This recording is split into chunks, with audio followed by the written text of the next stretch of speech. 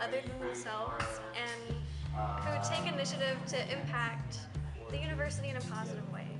A good leader at CCU bleeds teal and is a Chanticleer through and through, and should lead by the motto, live by the motto, leadership never stops. Okay, a good leader at CCU, I think, understands the students and wants to help the students the best they can and wants to listen to them and do everything in their power to better the campus.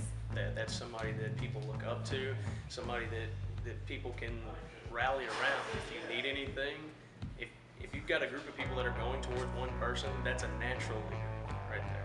He's an individual who upholds like good moral characters, is responsible, and somebody who's academically responsible, financially responsible, who's a well-rounded individual that makes Coastal Carolina a more diverse place to be when it comes to their ethnicity, their likes, their passions, their interests, and what they can bring to the campus.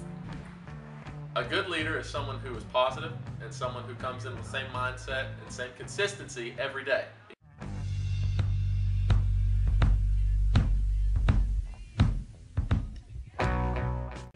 Yes, I would say that I am, because if I just, decided not to get up in the morning, then I would have a staff that I'm letting down, and by extension, I would have an entire student body that I'm not, serving.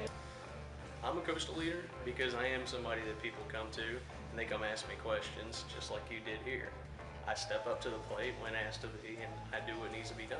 I believe I'm a coastal leader because I am trying to get involved in a lot of different things so that I have a pretty diverse look on the campus and I get to meet a lot of different people so I can influence them in any way.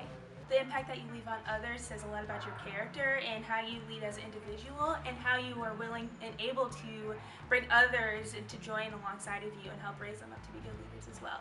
I think I am a coastal leader because I am consistent. I come in every day with a positive attitude and a smile on my face, and I try to get better every day at what I do. I think it takes a lot of confidence to be a leader on campus. It takes commitment and dedication. Again, I think it goes straight back to being consistent. A dedicated, ambitious, determined individual. Takes a lot of personality and a willingness to be bold and kind of like trek your own path and not be ashamed or afraid of what others are going to say about you or how it makes you look, but just be bold and brave and courageous and find joy in the journey while you do it.